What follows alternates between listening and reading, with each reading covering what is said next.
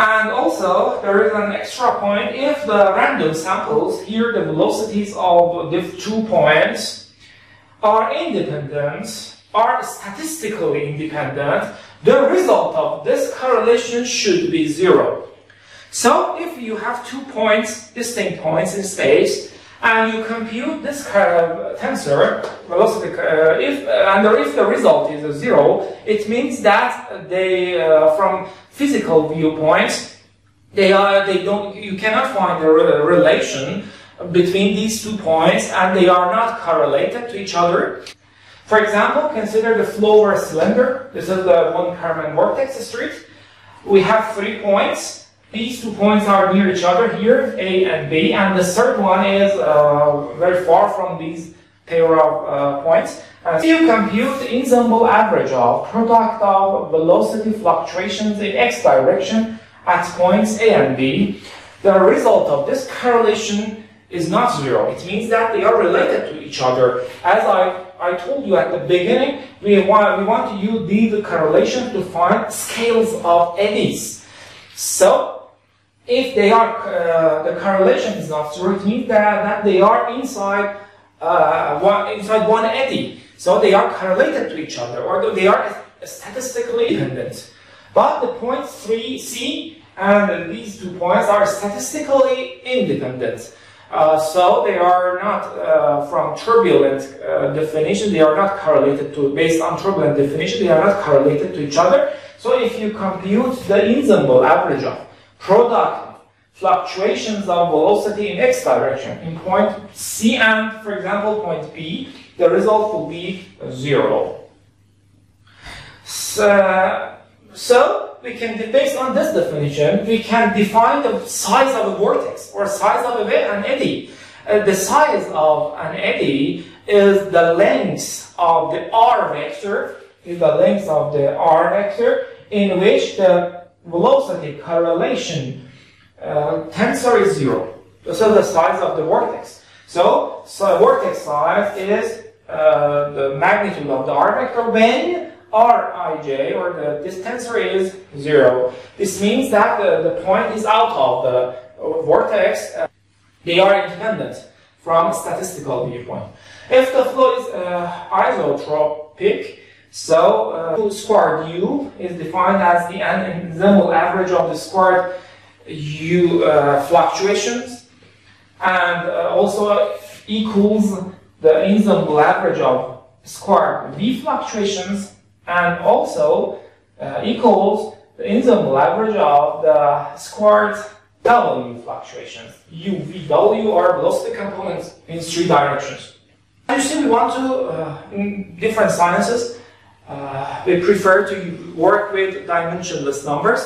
So let's non-dimensionalize these correlations.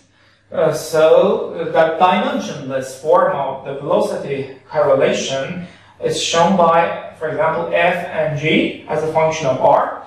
The numerator of this fraction is the ensemble average of the x velocity fluctuation in point A, and also in point B, the product of fluctuations in 2 points in x direction, and the denominator is squared u.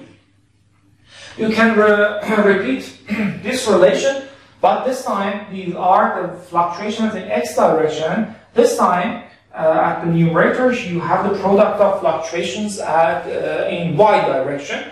You may write fluctuation in z direction, or the first one, the fluctuation in x direction, the second one, the fluctuation in y direction, and so on.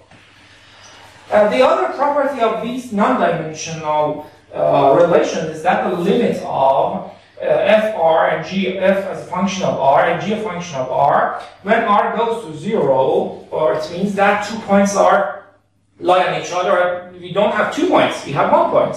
When r is 0, it means that we have just 1 point. The limit should be 0. This is the perfect correlation.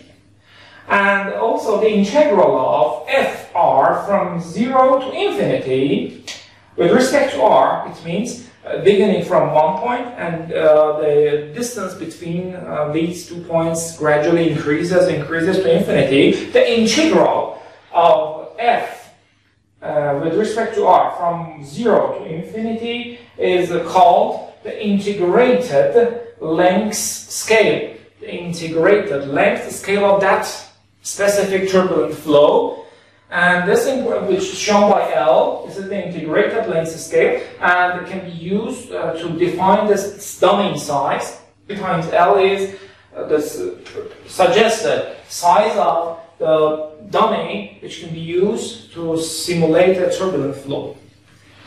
Similar to the spatial correlation, we have the time correlation. The other name is the autocorrelation. Autocorrelation. As you see, in spatial correlation, we have two distinct points, and we try to find a relation or a correlation between the velocity fluctuations in two different points in space. But in time correlation, we have there is a similar trend, but we have two times. So we try to find the velocity of a correlation between the velocity of one point at a specific time and the velocity of the point at another time. So the correlation presents a relation between 2 points in time coordinate. Here, this is the space coordinate, but this correlation speaks about the time coordinate. Or the autocorrelation, the other name. Similar to the previous case, we can non-dimensionalize or normalize the definition by this is the autocorrelation coefficient, which is shown by rho as a function of t, of course. Here the numerator is the time autocorrelation, and the denominator is the average of the time average of the squared velocity. Rho is a normalized autocorrelation or autocorrelation coefficient. Rho at time 0 should be 1, similar to this case, perfect correlation.